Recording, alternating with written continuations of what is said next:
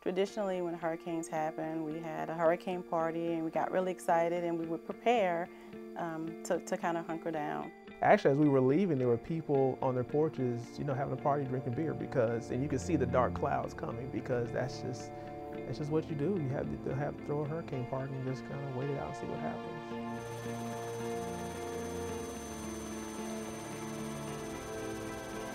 2 days prior to the hurricane coming, we got the news from my husband that we should go ahead and evacuate, and we packed up 3 days worth of clothing and evacuated to Houston, Texas. At that time, we saw on CNN how much water was in the city, and so we decided that we couldn't come back home anytime soon. I remember coming up here and getting our new house, when we first, when we came on 34th Street. I remember it was nighttime and going up and seeing our rooms and stuff. And I remember when we first came to Indy, we was in an apartment, right? Mm-hmm. We came in an apartment and then we eventually moved into the house.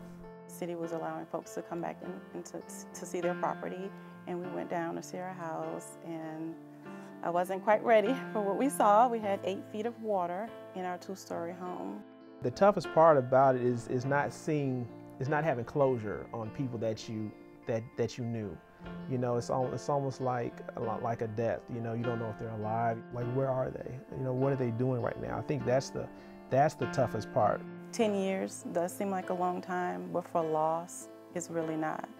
Even though my life is a lot better here now than it was in New Orleans, I miss home. All of my family is there. My parents are still there, my siblings. And I miss those large family gatherings and fun times, and I feel like we're just so far away. My husband better be happy that I love him, because I would pack up my things and I would move. Ready. She would go down. I miss home. In a heartbeat. But we try to get her back. I try to get her back as much as possible. There's lots of growth there, lots of new opportunities. It's a good time, but there's still folks suffering. The salaries are not, where they need to be. The school system is not where it needs to be. Even though there's some growth, for folks just to realize that there's still a need for assistance in the city.